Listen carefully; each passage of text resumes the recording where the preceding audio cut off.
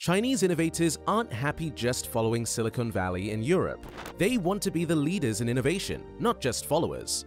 OpenAI's recent reveal of their upcoming text-to-video model did set the internet on fire.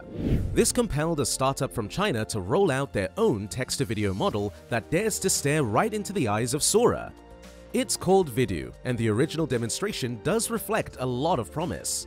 After watching the video, I started jumping between Chrome tabs to study more about this model, and this is what I found during my research. A Chinese AI startup, Shengshu-AI, about which I could not find any information on the internet, in collaboration with Tsinghua University, revealed this latest text-to-video model called VIDU, boasting the ability to generate 1080p resolution videos in under 16 seconds. They boldly declared VIDU as a groundbreaking achievement, surpassing OpenAI's SORA revealed earlier this year. Shengshu claimed that VIDU's performance matches global standards and positioned themselves as a direct competitor to OpenAI, claiming that OpenAI's model, SORA, is yet to be released for the public. Let's just jump into how this model works. The model rocks the team's original diffusion and transformer fusion architecture, given the name UVIT, to pump out FHD videos up to 16 seconds long. The video release claims that VIDU isn't just mimicking reality, it's got its own imaginations with multi-shot generation and high spatio-temporal consistency.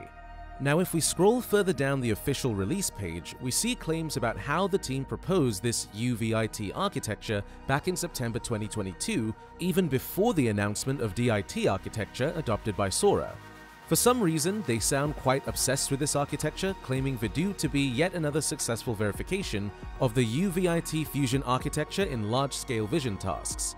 They dub it as a general vision model, which would, in future, allow VIDU to support the generation of more diverse and longer video content. Now, before I go further down analyzing the release video, here are my 2 cents.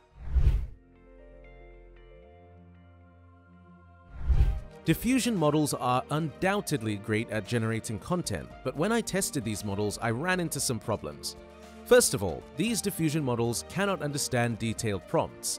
They often miss out on details, and since I was using the free version, they took quite a while to generate. Since they took a lot of time to generate and came up with Mars when I asked for Saturn, I was quite frustrated. I had to tweak my prompts a lot to somehow get close to something I fancied.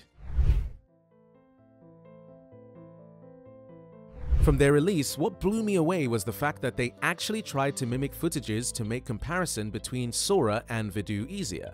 They generated these videos of human characters that look very realistic. Many models struggle with human hands, but VIDU generated hands proportionately and made sure all 5 fingers are there. So this makes me think that VIDU is better than both Pika and Runway ML. Secondly, they released this footage of an old-school vehicle cruising through the wild. Now this one is very interesting because the physics is actually flawless. They did manage to get the dirt coming out of the rear tiles right, but if you compare it to OpenAI's SORA, that video had incredible stabilization and somehow looked more realistic. We don't have any information about the FPS, but from this video, it's evident that OpenAI's SORA will deliver more frames per second when it finally gets released to the public. Now, if we compare the eye close-ups, both SORA's and VIDU's clips show that these models get the job done, but again, SORA's video is more realistic because somehow SORA does a better job with shadows and reflections. I also managed to spot some inconsistencies in VIDU's generations. In one case, a leaf appeared and then vanished all of a sudden.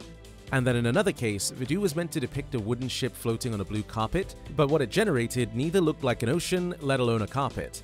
If such a carpet exists, do let me know where to buy one in the comment section below. Long story short, just by comparing video releases of both SORA and VIDU, you can infer that SORA's generations are far more realistic, consistent, and stable. Some of the clips generated by VIDU that were present on their WeChat page are 720p, which makes me wonder how much they're going to charge for generating full HD videos. Now, since we're talking a lot about SORA, let me tell you something interesting. One of NVIDIA's employees, in a recent conversation, said that OpenAI's SORA has baffled the experts working at NVIDIA. He claimed that they were unable to justify how this model gets the physics right when there is no explicit code chunk meant to handle the job. He added that AIs are learning and adapting autonomously, which helps them do things correctly that are not even present in their code.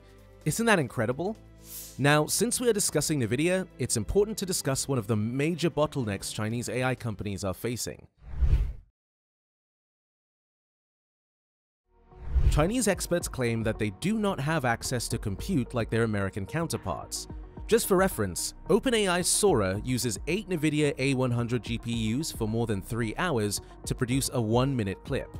These conditions are only worsening for these Chinese startups because of US's export restrictions on advanced chips, such as NVIDIA's A100 and H100 GPUs.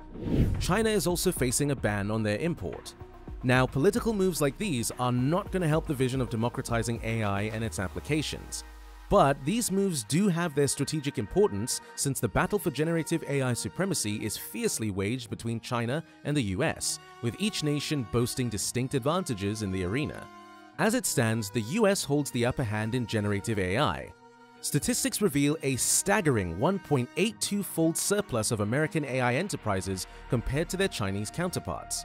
Moreover, investments in the US generative AI sector outstrip China's by 1.54 times, and the talent pool in the US dwarfs that of China by a factor of 2.01. The US hosts a commanding 42% of the global AI company count, leaving China trailing in second place with a mere 23%. However, China is hot on America's heels, rapidly closing the gap and carving out a significant presence in the generative AI domain.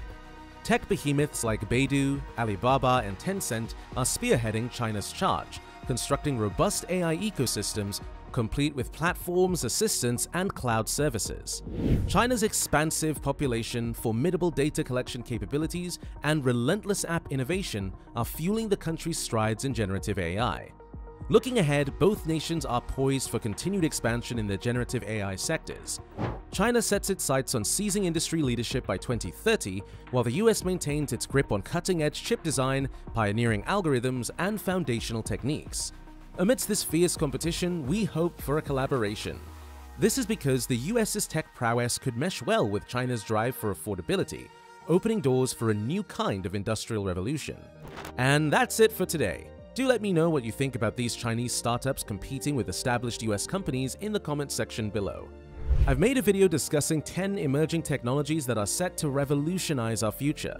Click the video link popping up to watch it now, and I will catch you there in a second. See ya!